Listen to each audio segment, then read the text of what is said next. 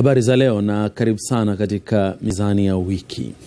Imekuwa ni juma tofauti kidogo, masuala mengi yameweza kuibuka. Lakini kwa majirani zetu imekuwa ni wiki ya misukosuko. Kwanza ni kuibuka kwa taarifa kwamba uchumi wao umetikiswa. Hapa nazungumzia nchi ya Kenya. Huku deni lao pia likitajwa kuongezeka na kufikia trilioni 4 za taifa hilo. Wastani wa trilioni 80 kwa fedha ya Kitanzania. Lakini hayo yakachagiza mahasimu wawili kwenye siasa kukutana.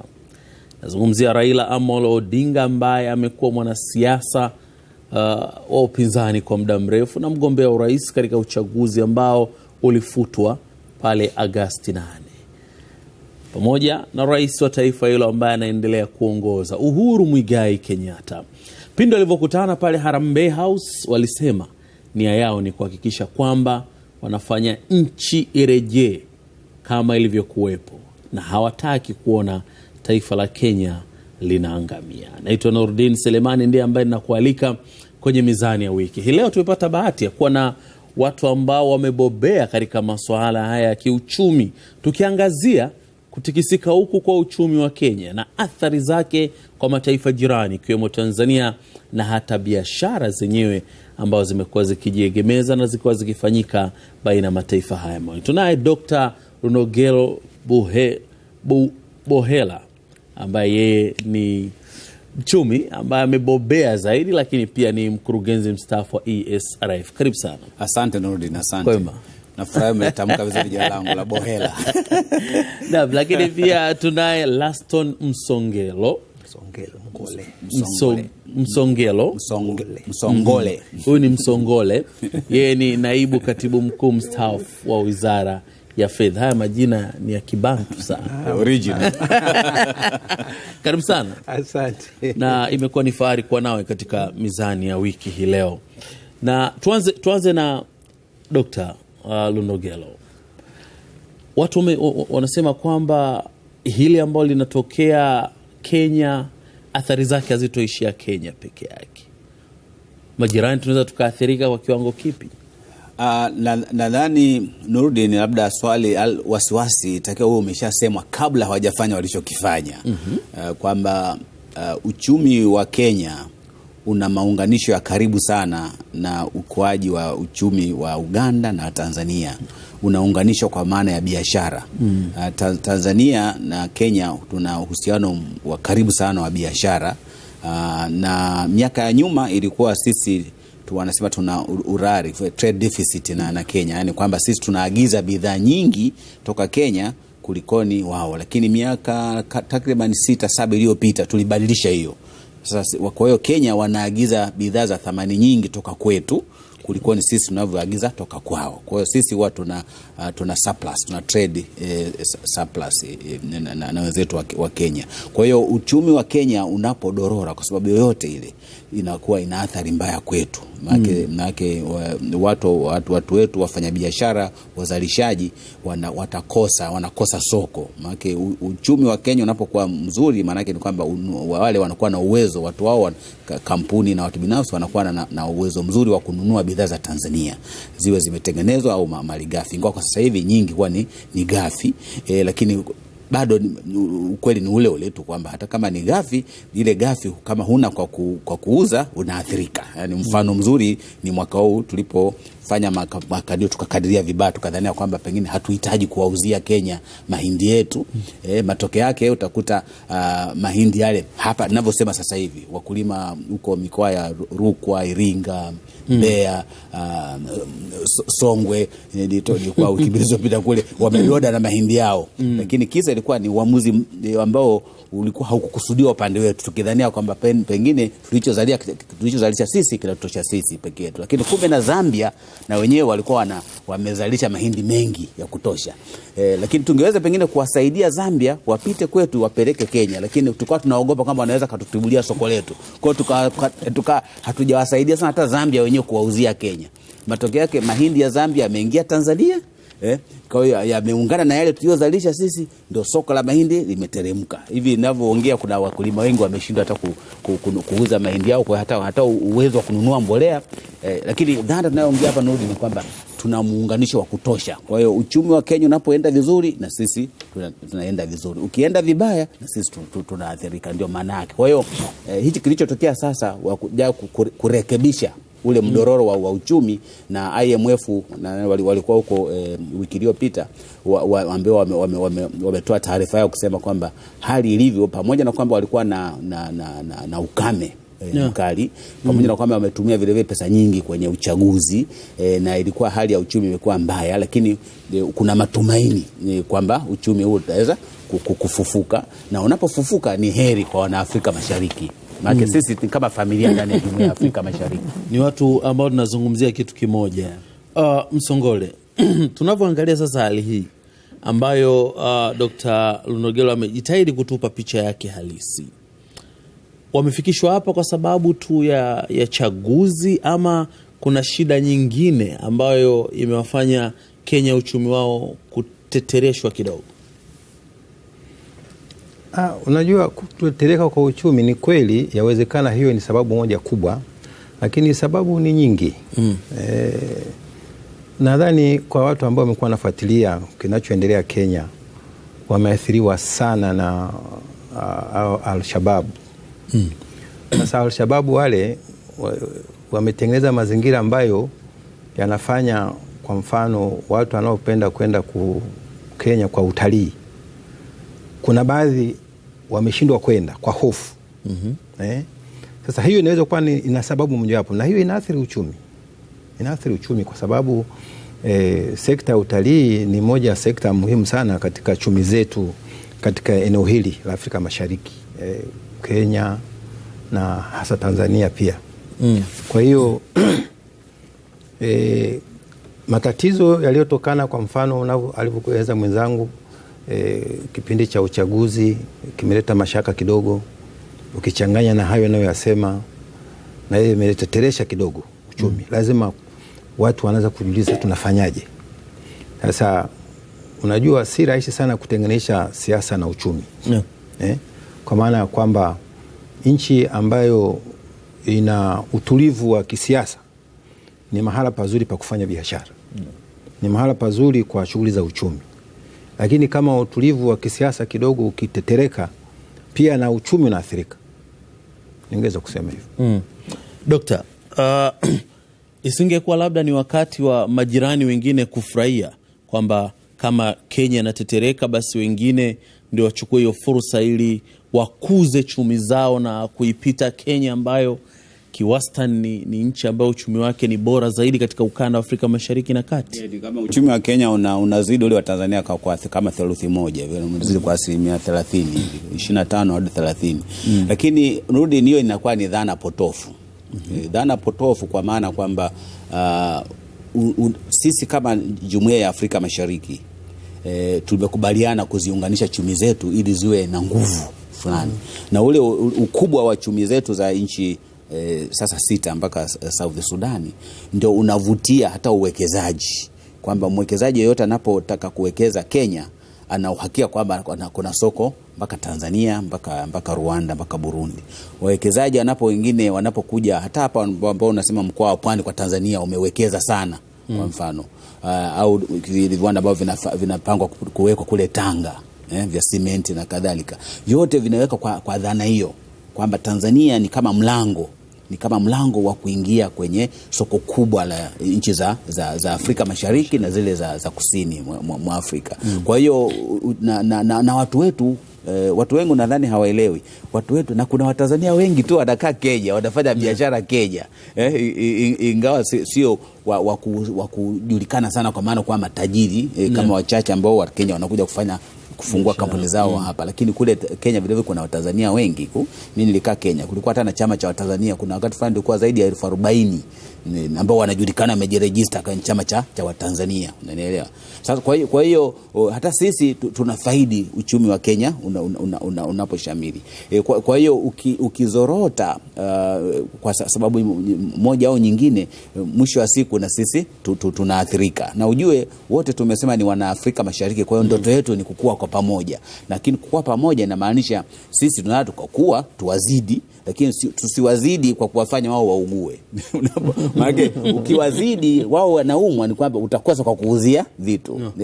Kwa mfano sasa wao timu wao kidorora sana, hata zile bidhaa ambazo tunaziuza sasa kule Kenya, na bidhaa zetu nyingi kwa vile hazitumii teknolojia ambayo ni kubwa sana, soko lake zaidi ni ndani ya Afrika, ndio inakubalika zaidi. Kwa hiyo ukibaki nazo ukisema upeleke hayo mahindi yako ambayo hayajawa graded upeleke kwenye soko la dunia, utakosa. Unanielewa? Lakini vile vile hata kama nataka kuunga, kuna viwanda vingi ambavyo vimejikita kuzalisha bidhaa hapa, vinategemea kwamba vitauza zingine Uganda, vingine vitauza Kenya, vingine Rwanda, lakini vile vile unatakiwa upite, tupenyeze kama Watanzania wafanyabiashara wapenyeze nchini Kenya waende mpaka Sudan.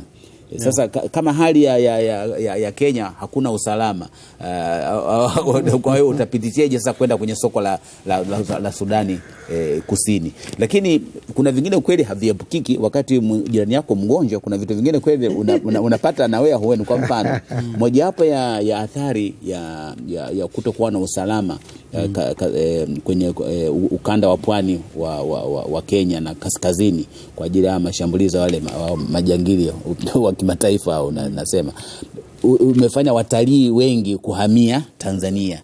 Kwa hiyo utaona kwa miaka mingi tulikuwa tunashinda kufikisha target ambayo tulikuwa tunaweka, lakini katika miaka 2-3 hivi utalii Tanzania umeshamiri sana. Lakini haimaanishi kwamba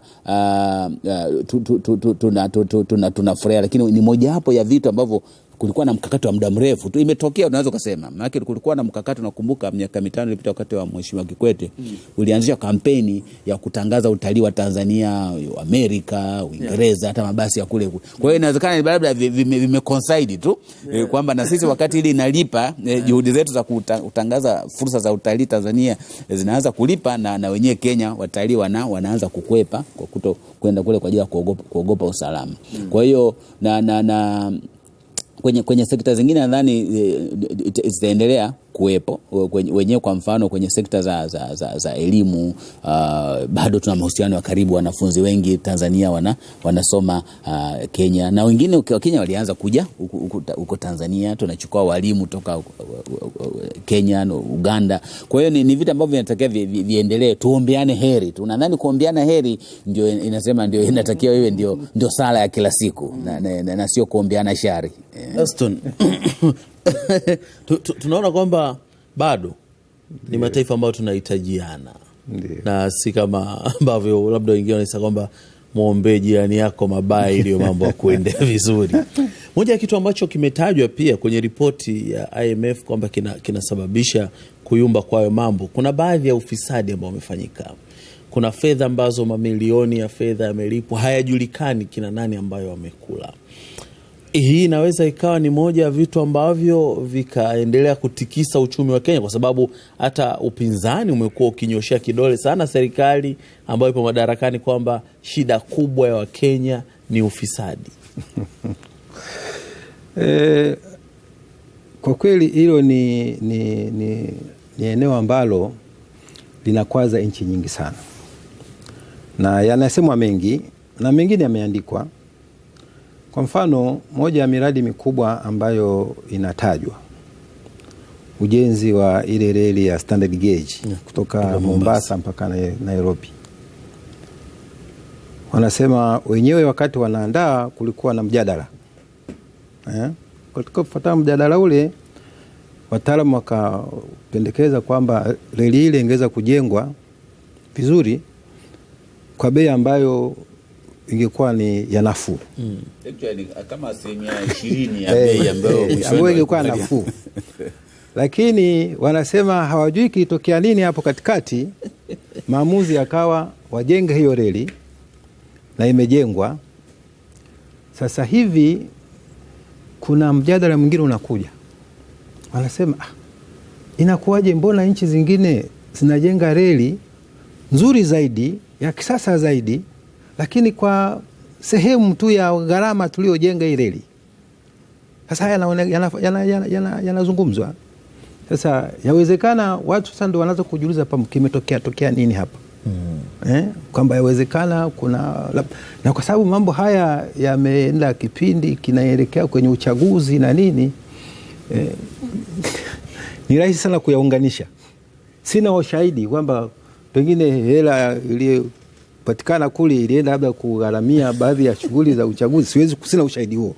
Lakini yanasemwa kwamba ile Kiswahili chake ni coincidence, kwa Kiswahili chake kidogo, yani yametokea kwa wakati mmoja, kwamba haya yamefanyika na kuna shughuli ambayo inahitaji mapesa mengi kwa wakati mmoja.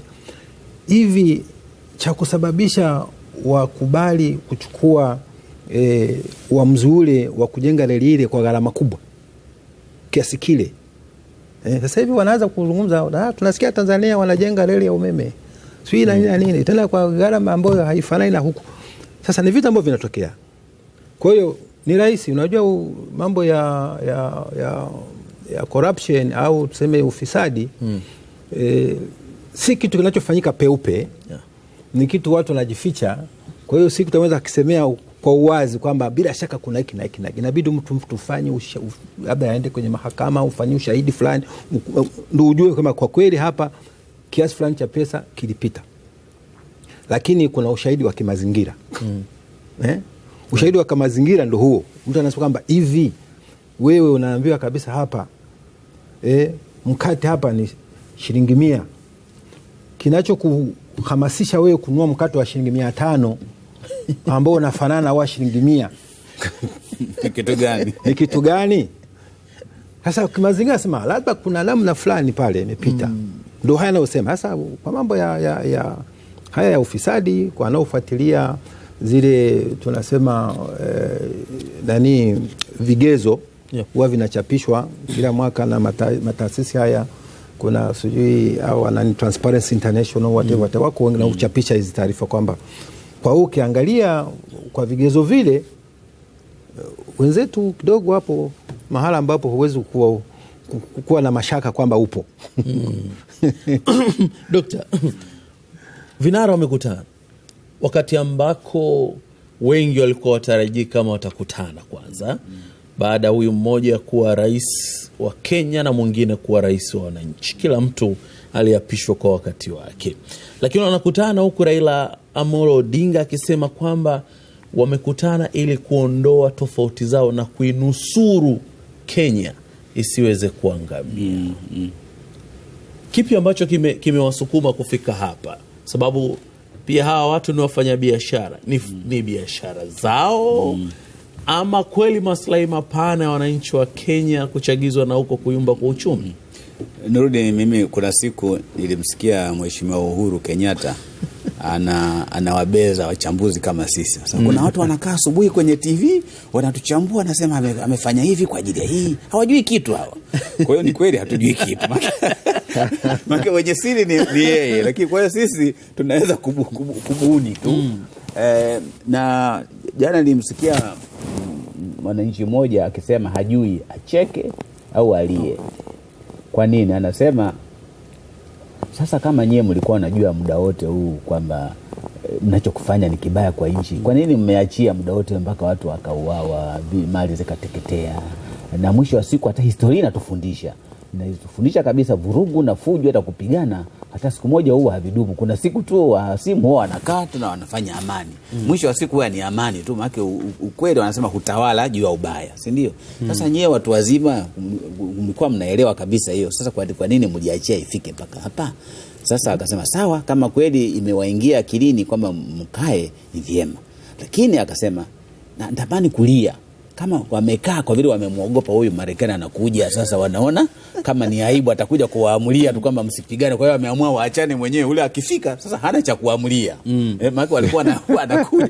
Kwa hiyo hawa viongozi wetu wa Kiafrika, yani kwa nasema sisi wa viongozi wa dini Kenya wamekaa wanawashawishi wanasiasa wenzao, hata kwa upande wa NASA wale akina Kalonzo akina wote akina Musalia Daud walikuwa wanamwambia Raila, bwana ongea na mwenzio. Na upande wa Uhuru na yeye wale wanasema lieutenant wake na wenyewe wanaambia bwana ongea na Raila, hamsikii. Leo anakuja Marekani, mnasikia yuko njiani kwenye ndege, haraka mnakaa. Sasa hapo ndio anasema anatamani kulia kwamba hakujua kwamba yani kuna mchezo. Hauwezi kutusikiliza sisi wa Afrika wenzenu tunapowaambia kwamba ni vibaya mpaka aje mzungu ndio msikie. Unanielewa hapo? Kwa hiyo inawezekana kuna nadharia moja. Sasa kwamba inawezekana wameona kwamba wataaibika yule kuja kuamulia, na akija yule, unajua wanapoamulia wanakujaga wanasema carrot and stick, anakuja ameshikilia carrot upande lakini na fimbo upande mwingine. Sasa wakasema hii fimbo ile itatufanya tu hapa tukubali. Kwa hiyo afadhali tujifanye tumekubaliana mapema. Lakini inawezekana kama wanavyosema kwamba kwa vile uzuri wa wenzetu ambao sisi Tanzania pengine hatuna sana ile, kwamba viongozi wengi wenzetu Kenya wanakuwa vile vile ni wafanyabiashara wakubwa. Kwa hiyo wana mikono katika makampuni makubwa. Kwa hiyo uchumi unapoanza kutetereka, na wao wanaathirika moja kwa moja. Kwa hiyo inawezekana wamejitathmini wakaona hapa tukiendelea hivi tulivyo kugangamara hapa, ya makampuni yetu yote yatakuja afya, yatatufia mikononi na wananchi watazidi kuathirika. Inawezekana ni hiyo sababu. Kwa hiyo tunaweza kusema kama mwenyewe Uhuru anasema, nyie hamjui sisi kwa tunafikiri nini. Nyie kaeni kwenye meza mtujadili, lakini yeye ndio anajua. Kwa hiyo sisi tunaweza kusema circumstantial evidence. Kuna evidence hiyo kwamba ni kweli. Hata IMF ilipokuja wiki mbili zilizopita, na yenyewe ilikaa naye wakaongea, waliongea na wote, wakawaambia huku mnakoelekea kama nchi, kama hamjapunguza kutetereka kwa uchumi mnakoenda, hata ile projections zenu maoteo kwamba kupanda kumfumuko wa bei utadhibitiwa, na urari wa kifedha, kwa maana deficit ilikuwa iko kwenye 8.8 ya pato la taifa, itazidi kuongezeka. Ingawa mnaweka maoteo kama mnataka mpunguze, lakini kama hambadiliki na mtizamo wenu wa kisiasa haibadiliki, nchi na kuenda ni kubaya. Lakini vile vile kukawa sasa na huko ujio wa ule waziri wa Marekani, kwamba sasa huyu atakuja tukalishe. Sasa hapo itaonekana na sisi hata heshima kwa watu wetu itaonekana, yani mpaka muamurisho kama watoto. Tunaweza tunahisi ni kubunia, lakini nadhani pengine ndio faida tunayopata za wachambuzi, pamoja na hatujui walichokuwa nafikiria. Tunaruhusiwa kwanza kufikiria. Unajua hata mashabiki wa mpira wa Yanga na Simba, yule angepiga chenga hapa hivi, alichelewa kidogo angefunga. Angeenda kushoto. Kwa hiyo sisi ndio tunachofanya kwa sasa hivi. Lakini kwa hiyo tunadhani, lakini kimsingi walichofanya ni kizuri. Nadhani pande zote wale ambao jana nilikuwa nawasikiliza wakiongea, ni wale walikuwa wanakasika tu, kwa nini wametuachia mpaka muda wote tumepata shida. Unanielewa? Lakini wengi wanaunga mkono kilicho maamuzi yao waliowafanya. Lakini hasa mimi nilivyokuwa naangalia nikimsikiliza nikuwasikiliza wote wawili wakiongea jana, ambacho mimi nakiona ni cha muhimu zaidi ni kutafuta suluhisho la kudumu la ile ambayo vitu ambavyo vinafanya kila uchaguzi Kenya kunakuwa na mgogoro. Mimi nadhani wakiangalia vile kiini au nadhani viini viko vingi. Kwa nini kila uchaguzi unakuwa ni mgogoro? Na nadhani mafunzo tutakayopata toka kwa wenzetu inatusaidia nchi nyingi za Kiafrika. Kwa hivyo nchi nyingi za Kiafrika bado tuna hilo tatizo, kwamba wewe ukiwa upinzani, ile chama au serikali inayotawala ikipata kura nyingi unasema imeiba. Unanielewa? Yaani ukiwa upinzani unategemea kila uchaguzi kija lazima yule ambaye yuko madarakani ashindwe. Unanielewa? Akishindwa unasema kaiba. Lakini je, ni kitu gani kinafanya hivyo? Lakini ujue kwa Kenya ni kama Kenya imegawanyika kwenye mafungu mawili. Maana hao viongozi ni kama wana command heshima kwa watu nusu kwa nusu, naweza kusema nusu kwa nusu. Kwa hiyo ni kitu cha uzalendo, kwamba hawa wawili kumbe wakiungana tayari Kenya inakuwa imeungana. Lakini Uhuru alivyosema ni kwamba kuungana kwetu inatakiwa uwe ni kitendo cha mpito. Tutafute kiini, kwa nini kila wakati tumekuwa tumemgawanyiko? Nadhani hiyo wakifanikiwa kutafuta hiyo suluhisho na kiini, kwa nini wanakuwa na mgawanyiko? Maana wengine wanasema tu ni ukabila, lakini sasa kwani hamna dawa ya kumaliza ukabila? wengine wamewezaje? Wengine wanasema aliyopo madarakani anapenda aendelee, kwa hiyo anatafuta mbinu zote za kuiba kura ili abakie. Je, watutumie mfumo gani sasa kusiwepo huo ujanja kwamba wale walioko madarakani? Maana inawezekana unaposema unapoiba kura haimaanishi kwamba rais au kama Uhuru kwamba aliwaambia waibe, ni kwamba wale ambao wako waliteuliwa na Uhuru wanajua kama huyu Uhuru akiondoka inamaanisha hata mkato wetu huko chini umedondoka. Kwa hiyo wanaweza kwa wanafanya hizo mbinu za kuiba bila yeye hata yeye Uhuru kujua. Unanielewa Naam. Laston, kwa hali sasa ilivyo, kipi ambacho kifanyike ili mataifa yote yawe salama? Kenya yenyewe kiuchumi, lakini hata wengine ambao tunazunguka kama ambao tumesema bado Tanzania inategemea pia soko la Kenya. Sawa, kama nilivyosema hapo awali, jambo la msingi kuwe na utulivu wa kisiasa, yani kuwa na mazingira ambayo ni wezeshi kwa kufanya biashara, kwa kuwekeza, kuendesha shughuli za kiuchumi bila kuwa na wasiwasi. Nchi itabirike kwamba leo ni mwezi wa 3, natarajia ifikapo mwezi wa 7, mwezi wa 10 hali itakuwa hii. Na kwa hali hiyo mimi shughuli zangu ili ziweze kuniletea faida nizipange hivi. Na sina wasiwasi na lolote hapa katikati ambalo linaweza likaingilia likaniharibia nisifike kule. Sasa hata hii ya Kenya, mwenzangu hapa aligusia akasema kwamba wajaribu kuhakikisha kwamba hii suluhu au huo utulivu unaozungumzwa uwe ni wa kudumu, usiwe wa muda.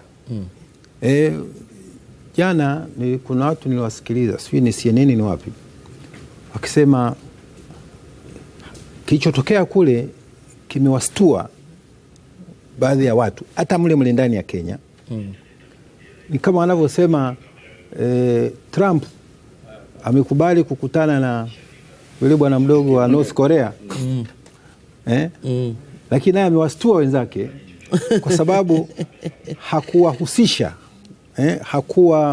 anasema hakuwashirikisha katika kufikia maamuzi yale. Sasa na Kenya yanazungumzwa kwamba akina Musalia Mudavadi, akina Kalonzo Musyoka ambao ni watu wamekuwa karibu sana na mambo haya, na wenyewe waliyasikia kwamba wasikia bwana ameshakwenda kuonana na bwana mkubwa na yaliyotoka. Sasa katika shughuli za kisiasa hizi si mtu mmoja. Hata kama wewe ni jemedari, basi uwe na uhakika wa maluteni wako huku umewapanga vizuri, wanajua unakoelekea ni wapi. Kwa sababu katika mapigano mpiganaji sio jenerali peke yake, ni yeye pamoja na hawa wengine wote. Sasa hatujajua, labda tujipe muda wa wiki kuisoma hiyo hali itakavyojitokeza, kwamba hao watu wengine wameipokeaje. Maana kinachozungumza kwamba hao wengine wameipokeaje. Ni kweli viongozi sasa hivi ambao wako juu ni yule bwana mkubwa Kenyatta, na wewe ndugu yangu. Lakini sio peke yao. Kwa sababu sio peke yao, ni muhimu basi kuhakikisha kwamba na hao wengine wamo. Kwa sababu huyu bwana mwenzangu amesema hapa kwamba kuna wanaofikiria hivi Kenyatta akiondoka hatima yake ni nini? Sasa hiyo ndio hatari ya kuwekeza kila kitu kwa mtu mmoja. Lakini ukitengeneza mfumo, na mfumo si mtu mmoja, mfumo ni huyo mtu kiongozi pamoja na wanaomsaidia. Sasa kama mtu anafika mahali anasema huyu akiondoka bila shaka mambo yatakuwa magumu, maana yake mfumo hujakaa vizuri. Hujakaa vizuri. Nataka kutengeneza mfumo ambao uongozi huja na kwenda, lakini mfumo unatakiwa uwe stable. Kwa sababu viongozi wanakuja pale kwa kipindi chake anaondoka. Lakini sifike mahala yani nchi haitabiriki, hujui akija huyu itakuwa vipi. Hiyo ni hatari sana. Wakati wetu umetukimbia sana. Dokta, tumalizie labda kwa dakika moja hivi. Tunaiangalia Kenya ipi kuelekea kumaliza bajeti yao na kuanza bajeti mpya, kwa sababu inaelezwa wana viporo vingi sana ambavyo hawajatekeleza bajeti yao ipasavyo kama ambavyo miaka mingine wamekuwa wakifanya.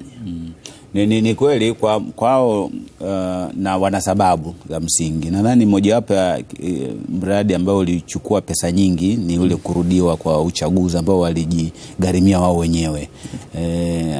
Bila shaka katika vitu ambavyo hata kama Tanzania tungekuwa na uwezo tungesema tuwasaidie kidogo kupunguza huo mzigo kwa vile utulivu wao ni utulivu wa Tanzania. Lakini bila hatuna uwezo huo. Kwa hiyo tunaombea tu, lakini wananchi wa Kenya bila shaka wataelewa kwa nini vitu vingi ambavyo vilipangwa kwenye mwaka huu wa fedha vinakuwa havijatimia. Lakini tuseme tu nadhani kama wakisikiliza mawaidha ya International Monetary Fund waliotoa kwenye taarifa yao tarehe 8 March, vile vile wakihakikisha kwamba riba zinarekebishwa kidogo na matumizi yanapungua. Nadhani mojawapo ya vitu kama Kenya ambavyo nadhani inabidi wajiangalie vizuri ni gharama kubwa ya kuendesha yale mabunge yao yale mabunge kwenye ugatuzi. Mfumo wao wa ugatuzi unatumia hela nyingi sana. Pengine itakuwa ni muda mwafaka nadhani hawa viongozi wakuu wawili Raila na Uhuru wakikaa, mojawapo ya vitu hata viongozi wengine Kenya walishaongelea hilo kwamba ni gharama mno. Lakini unafuu sasa wa wenzetu ni ile kwamba angalau uchumi wao wa viwanda ni kidogo uko imara. Kwa hiyo tuwaombee tu kila laheri na heri ya Kenya ni heri ya Afrika Mashariki naweza kusema. Na kwa nukta hiyo ndio tunafikia tamati ya Mizani ya Wiki kwa juma hili. Tumekuwa naye Dr. Lunogelo Bohela. Yeye ni mchambuzi wa masuala ya uchumi. Amekuwa ni mbobezi sana na amekuwa akitusaidia, lakini pia na experience ya kuishi kule nchini Kenya. Nimekuwa ni fahari kuwa nawe hii leo. Asante.